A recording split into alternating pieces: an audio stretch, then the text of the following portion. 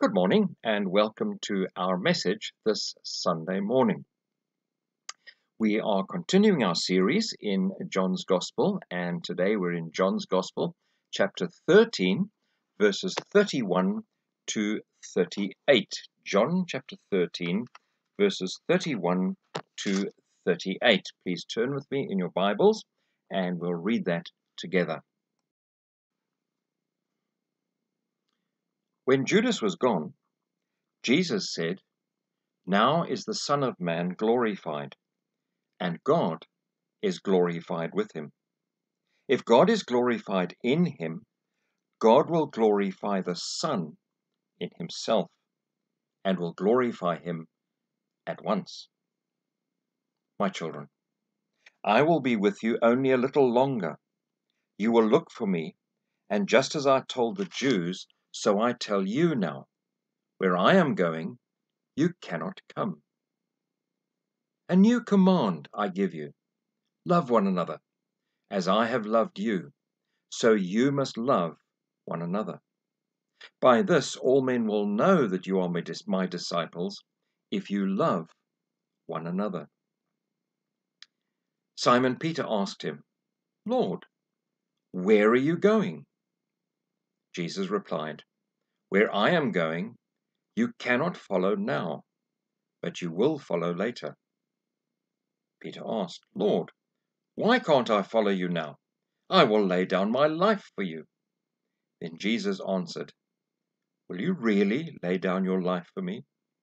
I tell you the truth, before the rooster crows, you will disown me 3 times. Now, these verses before us form a kind of introduction to the great chapters 14, 15, 16, 17 of John's Gospel. There are 3 chapters of the teachings of Jesus, that's 14, 15, 16, and then there is the great prayer chapter, John chapter 17. By this time, Judas had already left to carry out his evil mission, and Jesus then began to teach his disciples, which now we see carries on all the way to the end of John chapter 17, a very lengthy session of teaching. We'll start off with verses 31 and 32. Let's read them again. When he was gone, that's Judas, Jesus said, "Now is the Son of Man glorified, and God is glorified in him. If God is glorified in him, God will glorify the Son in himself, and will glorify him at once." I must tell you, these are 2 deep verses. They will always reward a serious study and meditation, but I must tell you there are things contained here that I think our human minds struggle to understand. In them, Jesus is revealing the overwhelming purpose of his mission during his life here on earth. And as shocking as it may sound, that overwhelming purpose was not our salvation. It was God's glory.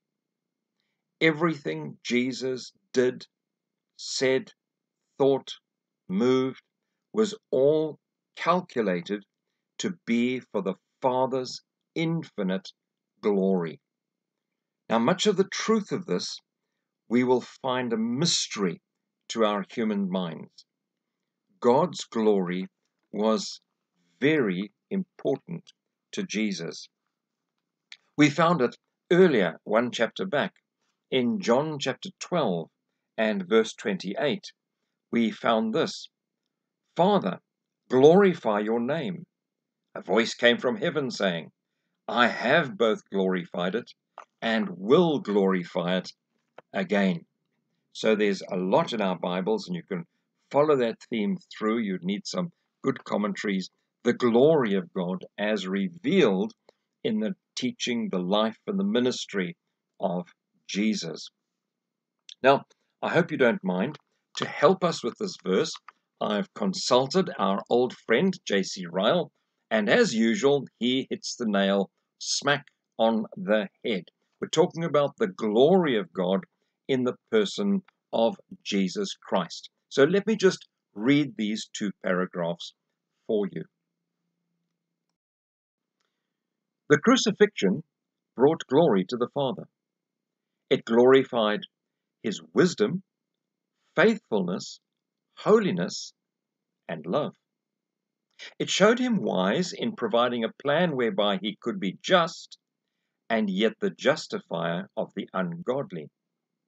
It showed him to be faithful in keeping his promise that a seed of the woman should bruise the serpent's head. It showed him holy in requiring his law's demands to be satisfied by our great substitute. It showed him loving in providing such a mediator, such a redeemer, and such a friend for sinful man as his co-eternal Son. The crucifixion brought glory to the Son. It glorified his compassion, his patience, his power.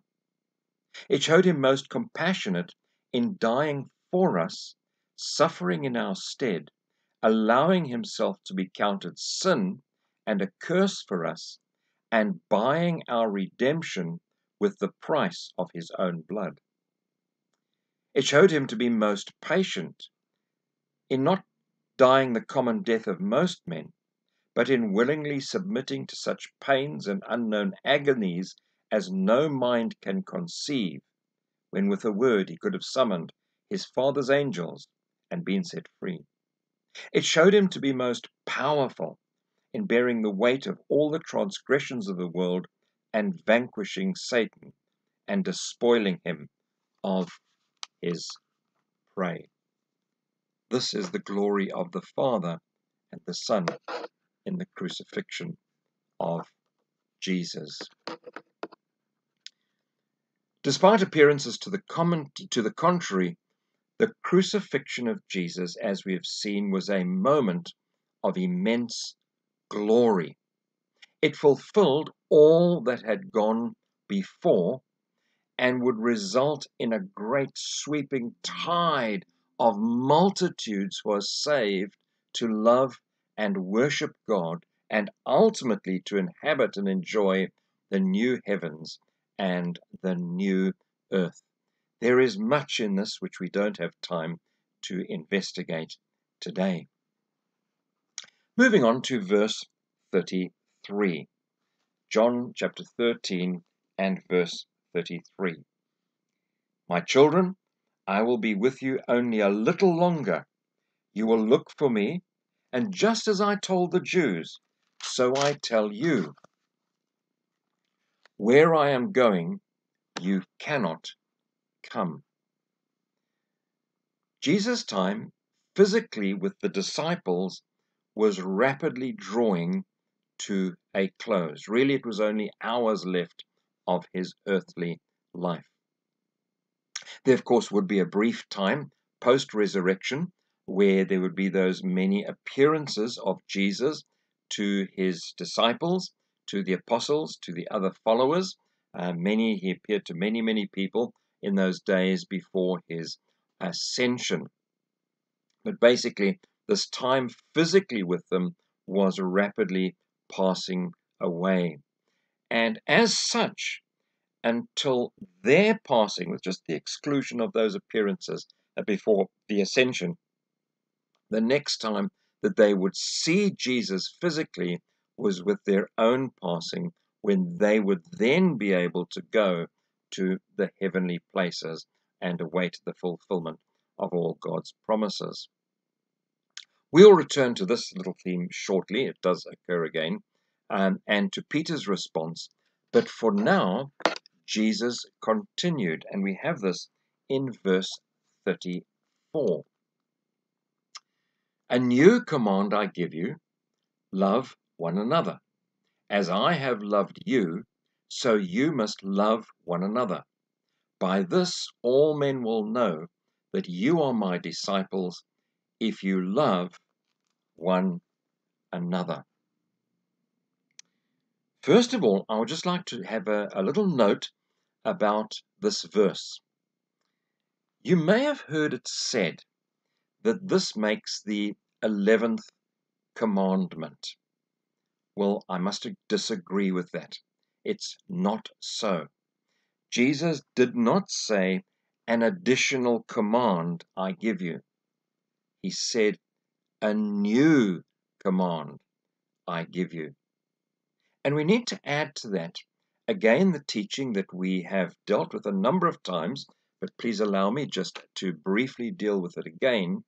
We need to add to that the law and the prophets were until John the Baptist. Let's read in Luke chapter 16 and verse 16, where Jesus says, the law and the prophets were until John. Now you can read Hebrews, you can read Romans, that there was coming an end in those days to the Mosaic law. We need to add to this that Christian believers are not under that law of Moses, the Mosaic law.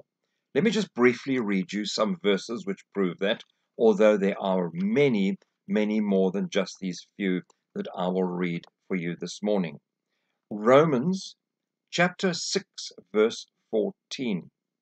You are not under law, but under grace. First of all, you are not under law. Secondly, you are free from the law. In Galatians chapter 5, verse 1, Paul encourages them, exhorts them, stand fast in the liberty by which Christ has made us free. Free from what? Read the book of Galatians carefully. Free from the law of Moses. Romans chapter 7, verse 4. Romans chapter 7, verse 4. You have become dead to the law. If you're dead to it, it doesn't apply to you anymore. And then last of all, in Romans 10, verse 4, and we get this in numerous places, it's also a major theme in the book of Hebrews, Christ is the end of the law. The law ended. The law drew to a close. The law is no longer of any effect as far as God is concerned. That's the Mosaic, the Jewish law. And so this command of Jesus, it didn't fade away as the law of Moses did, neither was it an addition to the 10 commandments, the so-called moral law, but it stands as Jesus' instruction to all Christians in all times. So love one another, a new command I give you. We need to emphasize these things. So often there is misunderstanding and it leads people into such a muddle and they end up confused and rather discouraged. Let's return to the verse itself. Love one another. As I have loved you, love one another. By this all men will know you are my disciples if you love one another. Now, this theme of love is one that really is emphasized quite considerably in our New Testaments. Let's just look at John chapter 15, verses 12 to 14. This is my command, that you love one another as I have loved you. Greater love has no one than this, to lay down one's life for one's friends.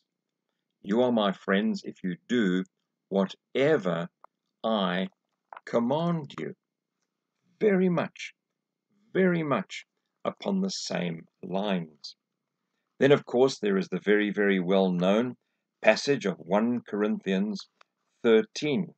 And who hasn't read that again and again and again and been deeply encouraged by it and the depths that it goes into? Let me just read it for us this time. Though I speak with the tongues of men and of angels, but have not love, I have become a sounding brass or a clanging cymbal. And though I have the gift of prophecy and understand all mysteries and all knowledge, and though I have all faith, so that I could remove mountains, but do not have love, I am nothing. And though I bestow all my goods to feed the poor, and though I give my body to be burned, but have not love, it profits me nothing.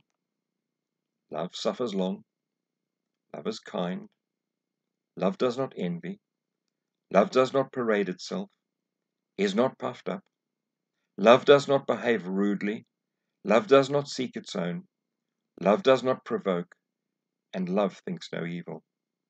Love does not rejoice in iniquity, but rejoices in the truth, bears all things, believes all things, hopes all things, endures all things. Love never fails. Whether there are prophecies, they will fail. Whether there are tongues, they will cease. Whether there is knowledge, it will vanish away. For we know in part, we prophesy in part. But when that which is perfect has come, then that which is in part will be done away. When I was a child, I spoke as a child. I understood as a child. I thought as a child. But when I became a man, I put away childish things. For now we see in a mirror, dimly, but then face to face. Now I know in part, but then I shall know just as I am known. And so now abides faith, hope, and love, these three. But the greatest of these is love. And then, of course, the great first epistle of John, 1 John, and you can find again and again and again, where he develops this theme of Christian love. Having said that, let's just go back to our verse and let's try and draw out in summary the main points of what Jesus is teaching. It's a new command to love one another. Just remember that the Mosaic commands were do these things. Now it's quite a different emphasis. As I have loved you, so you must love one another. So the first thing we need to learn is we need to strive, and it is not easy. It's not a simplistic thing. It's not something that is easily done. We desperately need the empowering of the Holy Spirit to be able to love other people. Without that, our own self-centered human natures will soon run rampant and destroy any true love that we may have had for others. It is definitely the Holy Spirit that empowers us to do it. Secondly, with the same kind of love that Christ had for us. Now, here is a deep thought. That is a very sacrificial kind of love, even to the giving up of one's life. It is highly unlikely that we in our part of the world will be called upon to do that. But certainly there are parts of the world where that is a very real reality. I'm reminded that in some parts of the world, when young men and young women go to Bible college and they study to serve in the various churches and missions, one of the obligatory subjects is martyrdom, because many of them will face martyrdom. And that's the reality in those countries. And they are taught and they are learning how to love as Christ loved. And the third thing we learn is that this kind of love, a Christian love, one to another, brother and sister, Christian brother to Christian brother to Christian sister, and so on, is a testimony to the world. The men may know that you are my disciples. It is kind of a mark, a brand name, if you say, that Christians love one another. Now we move on to verse 36. Jesus has been teaching. He's moved off the subject of where he's going, and he'll shortly leave them. And we find that Peter is just a little bit late to the party here. So suddenly he changes the subject back. Lord, where are you going? Excuse me, subject changed. But anyway, He doesn't dismiss Peter quite like that. Jesus answers, where I am going, you cannot follow now, but you will follow later. And so he's saying that where I am going is not a place that you physically can go later. But let me assure you, like the one thief on the cross, Jesus could assure them, you will be with me in paradise. Obviously meaning that after Peter had passed, after his death, he would then go to the same place that Jesus was going to. Well, as usual, Peter's mouth is at full speed before his brain is in gear. And so Peter then says, Lord, why can't I follow you now? Big words of protest here. I will lay down my life for you. And Jesus answered, will you really lay down your life for me? I tell you the truth, before the rooster crows, you will disown me 3 times. Now, of course, I think this is a very, very well-known passage. It occurs in the other Gospels, the denial of Jesus by Peter, his kind of bravado. Why can't I follow you now? He hasn't accepted that Jesus said, you can't follow me now. You will follow later, but Peter's taking a bit of a time to grasp this here now. And in this, isn't he so much like us? We find trouble grasping the things of Jesus, even though they're so clearly written in Scripture. We have to come back and back to them until finally we get the truth of what is being presented. That's pretty much all of us, But then it leads to this statement, I will lay down my life for you. Of course, we know this. This is a well-known piece of claim by Peter, and of course, it is revealed by the Lord to be faulty, and the Lord even reveals it with significant detail. Before the rooster crows, you will disown me 3 times. These are the kind of details only one who has the control of history, only one who knows all that is going to happen in the coming future could possibly say things like that. So this, as I said, is just an introduction to the great chapters that follow. Jesus is announcing his departure is close. He won't be with them much longer. They can't come now. But in the meanwhile, love is the great command, should be the great desire of all Christians, and yet it is also one of the most difficult characteristics to find as Christian believers. Our flesh really fights against this kind of Christian love. Well, that's pretty much what we've got in these verses from John chapter 13. And so, Lord willing, we shall move into the great chapter of chapter 14 next week. And now we begin to reveal some of the very precious truths that Christians have encountered and they have been encouraged by for 2,000 years. So until next week, my prayer for each of you is once again, may the Lord richly bless and keep each one of you in the name of our precious Savior, Jesus Christ. Amen.